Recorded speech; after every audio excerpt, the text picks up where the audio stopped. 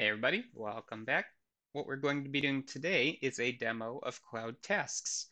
And like Cloud Scheduler, we are going to be focusing on the quick start that is available in the Google Cloud documentation, which is the most up to date. Like with the other things I've experienced, um, I have some issues with the existing code labs that are out there. So basically what we're going to be doing here is we will be getting a Python script up and running, and we're going to add it as a cloud task to be processed. Now, I've got some information in our post about the differences between scheduler and tasks. Um, Basically, do you want something to be scheduled repeatedly, to be run over time? That's Cloud Scheduler. That is your cron job, basically. If you want something to be added to a queue for execution, meaning let's just run this as a one-off thing, that's Cloud Tasks.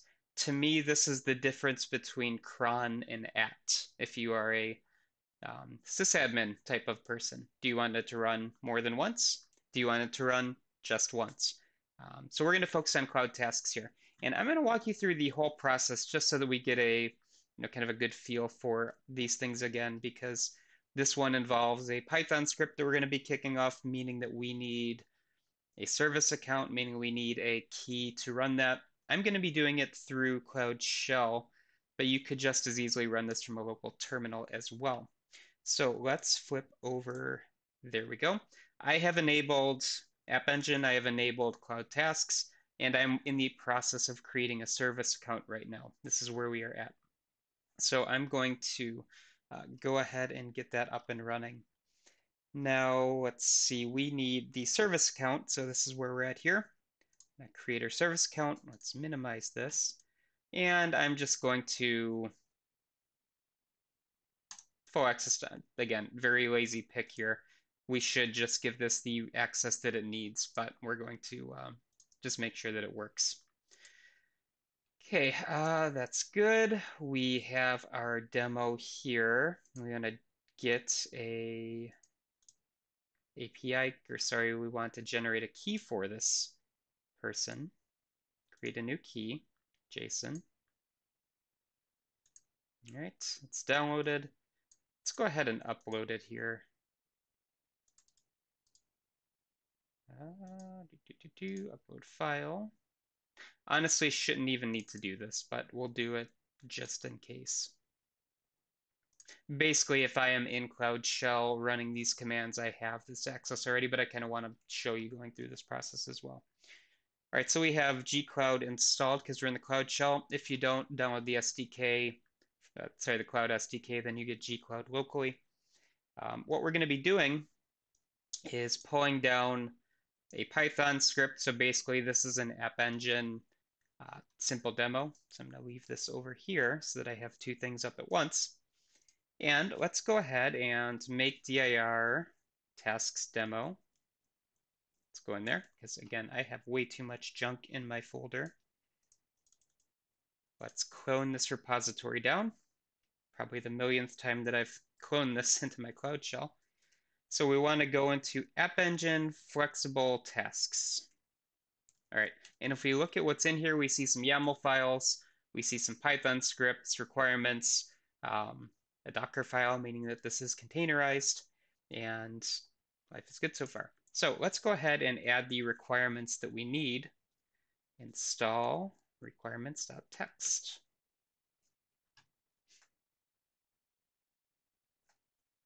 Fine, let's use pip3. So we're going to use Python 3.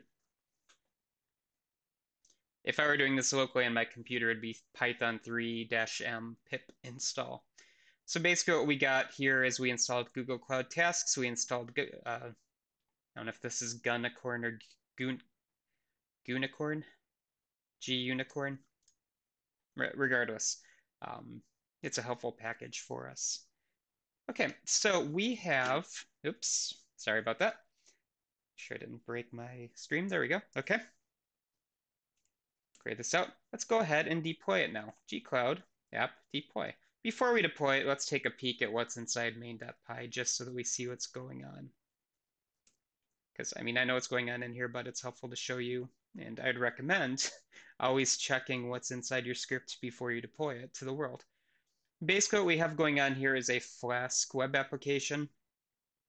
So we are getting a hello world. So let's change this to hello world CIS680 to make sure that we're actually serving something. Running on port 8080, we can handle a task payload that you see here. Pretty bare bones website though. So let's go ahead and deploy this. Yes, we want to continue. I find it interesting that sometimes the uppercase Y is triggered as default and sometimes it's not. But pretty straightforward here. Again, if you did the App Engine work, nothing earth-shattering. We're just deploying an app up to App Engine so that we can publicly access this thing. And since it is a Flask application, you know, we can be happy that it's going to serve us a little web page. So while this is going, let's try something out for funsies. So this is tasks demo, and we're in Python docs, App Engine flexible tasks. We go Python 3 main. Yes. So if we preview it, hello there, CIS680. So again, I just ran Python in the main, and if you've been doing any of those like Spring Boot applications so far, which I've been having you do, effectively it's the exact same demo. It's just in Python here. So I'm gonna go ahead and close off this tab. Okay, so we are still updating. Right, what's going to happen next is we are going to start using Cloud Tasks. And again, this is a queue-based system, meaning that we're going to add a task to the queue. The queue will be processed kind of in order. And then, you know, once the job is processed, it's removed from the queue, it's done. Again, a one-off type of thing. Now you can add a whole bunch of tasks to the queue, right? I could serve up this application 500 times and it'd just be run 500 separate times. But again, this is kind of a, you know, similar in notion to a at command where let's schedule something once. So I will be back once this is done updating. Okay, so that didn't take too long, honestly, to get up and running. So we now have a app spot URL that we can go to. Let's go ahead and copy this just to make sure it works. I would always recommend making sure your thing works that you are deploying. So there we go. Remember, we could version this, we could update it if we need to. Not the purpose of this demo, but we have that there. So App Engine script up and running. Now let's go ahead and create a task queue. So gcloud tasks queues create my 680 queue. We'll differ queue. You're managing queues with gcloud. Do not use queue.yaml or queue.xml in the future. Okay, so we have some deprecation going on here, just to be aware of for you all who are going to be the future of the cloud. Keep that in mind. Here's my queue. I see some information here, so it's a push-based queue, so I have to push things up to it. Here's currently 0 tasks, 0 completed, so there's nothing in here. But you can kind of see the types of parameters that we would set here for our various tasks. All right, so it's initialized. We can now describe it. So let's go gcloud tasks queues describe my 680 queue. We'll see the same information that we see up here in the GUI, right? And if you want to, say, tweak these to your needs, you are able to do that as well. You know, if you go into here, you can go ahead and edit it, pause it. You know, maybe there's a bunch of tasks in there. We can purge it, meaning get rid of all the active tasks. So we have everything we need. Now let's go ahead and set some project variables. So we shouldn't have this because I'm pretty sure I cleared it out. So yeah, let's go export project ID equals my ID. Export location ID is, and let's go back here and actually, let's just describe it again. What's our location? Just US Central 1. Export location ID equals US Central 1. Export queue ID equals my 680 queue. All right, we have our variables we need. All right, and if you need that location ID, we could just go gcloud tasks locations list. Again, that's what I just pulled out from the description here as well.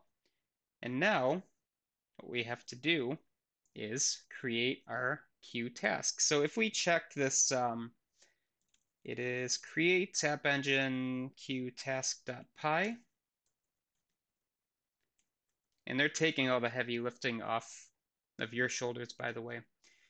What you see here is some Pythonic code for creating basically a task that we're going to drop into the queue here, and it's going to be an app engine request. So there's a lot of, kind of basic code in here for doing this. Um, Again, you can do this in pretty much any language you want. In the quick start, there's also C#, Java, PHP, Go, Node.js, and Ruby. So if any of those tickle your fancy, I would recommend playing with that demo. But we are basically just going to create a client, um, reference our queue, create the task, drop the task into the queue, magic happens. So Python 3 create app engine task.py, and our project is project ID, our location is location ID, and our queue is queue ID. Payload equals, I'll just go with hello, that's fine. We'll do another task in a moment too. So if we update our queue, we should see, oops, let's not edit. Let's refresh this guy. Tasks completed. We see something has happened. And we can check in the terminal here, terminal gcloud, cloud shell, let me use the correct terminology. App logs read, reads, read. Basically just pulling the logs here. Come on. Come on. Let's open up the GUI and see if we can get a quicker response there.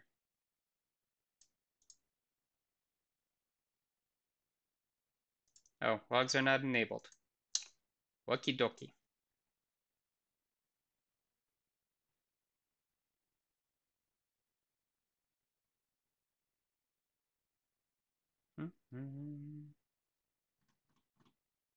This is taking longer than I expected it to for a simple queue.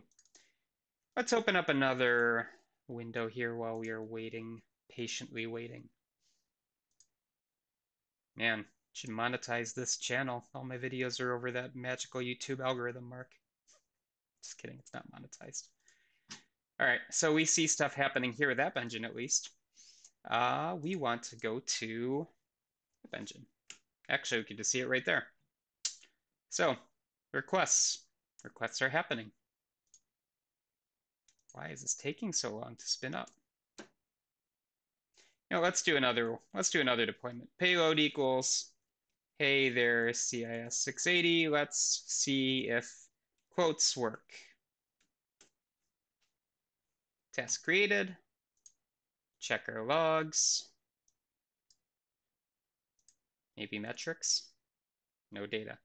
I have this horrible impatientness with some of these cloud-based tools because we should see information here, right? So we do see our task was completed. We should actually see 2 tasks now, although it's been over a minute. So let's go into our queue. We should be getting information here. Okay, there we go. So we do see things happening. Not a whole lot of information though in here.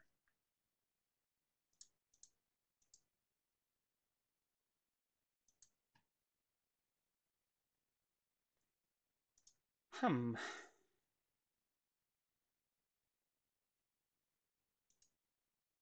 we see our logs now?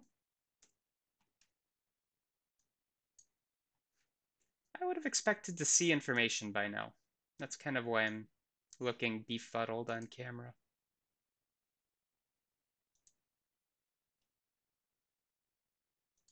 Okay, we have our logs, so we know that stuff happened. I was kind of looking for the response, honestly.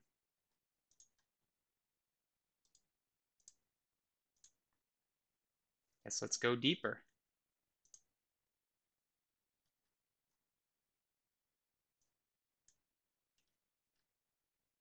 I mean, I know that you're in there.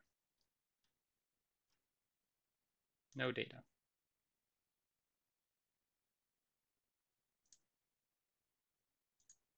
Okay, here we go. Had to go into the deep data, the deep logs. So we have created our task here. And can we actually see our payload?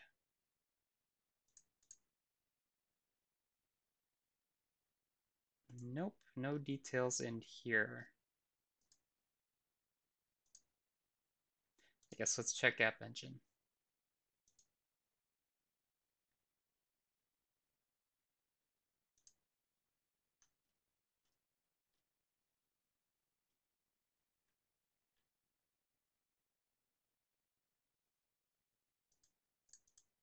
Hmm. Well, we at least know that they're instantiated. That's helpful.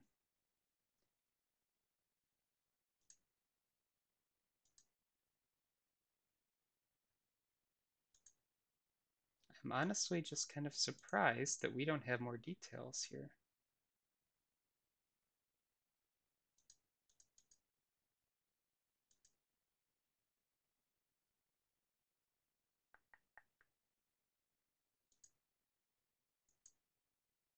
Okay. Well,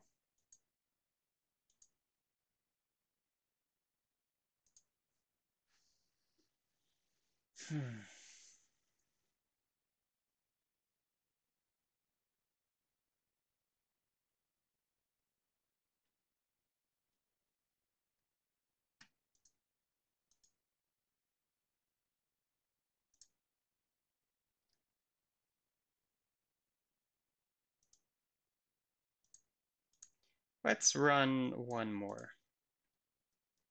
I find it bizarre that we can't actually see our data here. So this is good to know that the logs are not actually being read. But regardless, we're not really doing anything other than, responding, right? So we have,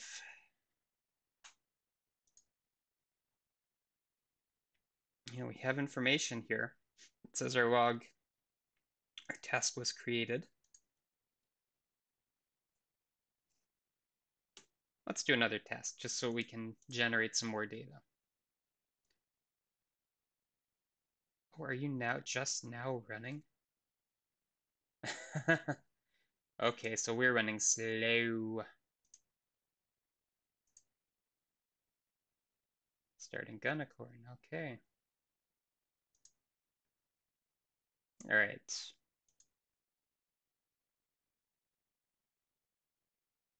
This is good to see here. So we see a status 200 error. I'm probably going to chop this video up a little bit because there's lots of me sitting here staring at the logs like, what's going on here? Well, there was a bit of a delay. This is now a 20-minute video. I'm trying to cut it in half if I can. Here is our receive task with payload, receive task with payload, receive task with payload.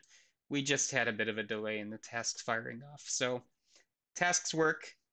Basically what we did was we created um, a Python script to kick off a task, generic app engine call. You could really have anything get called and run. So with that, I'm just going to delete this project, but for cleanup, what you can also do here is basically um, delete the queues, delete the tasks, um, things of that nature. So I'm just going to delete the project for ease of use, but hope this was helpful for you. I will see you all in the next video. Bye, everybody.